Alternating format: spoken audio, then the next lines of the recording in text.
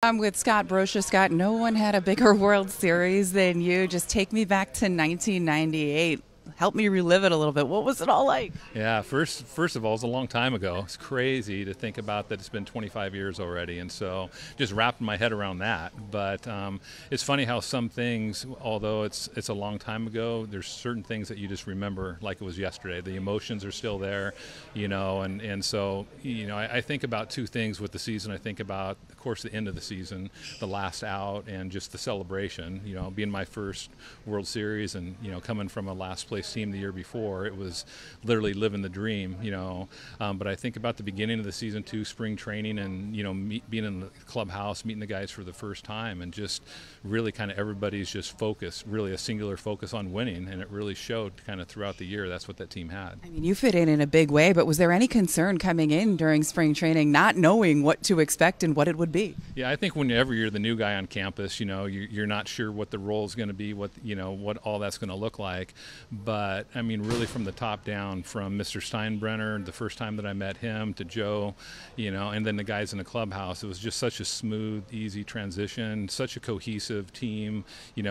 From day one, you felt like you were a part of this, and then of course when the team's playing well, it becomes really fun. You mentioned earlier you remember some of those emotions. Can you kind of describe the emotions when you're hitting home runs in the World Series? Yeah, I mean, it's funny because you think different things, and the first one in '98, I guess, was in game 3, the first one in game 3, and you kind of, we still didn't have a lead, but you're kind of running around the base going, well, that's kind of cool. I hit a home run in the World Series, but we're still behind in the game.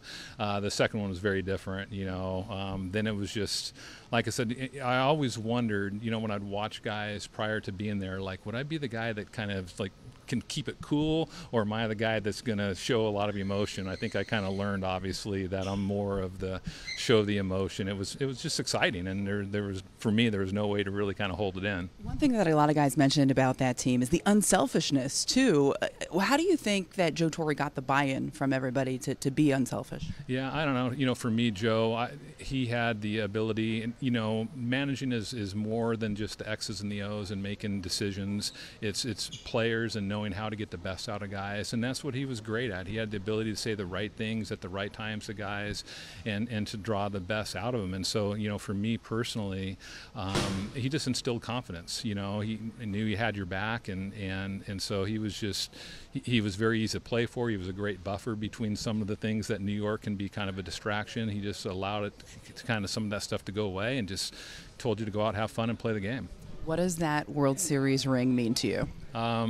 It makes it seem real still. Like I said, 25 years. It's crazy, and there's times, especially living in Oregon, where I kind of feel like it was almost a lifetime ago. Like, did that really happen? But then you kind of take, you think about that, and you get the reminder. You look at the actual ring itself, and you're like, yeah, I was a part of something really special. He is your 1998 World Series MVP, Scott Brosius. Scott, thanks for the time. Absolutely, thank you.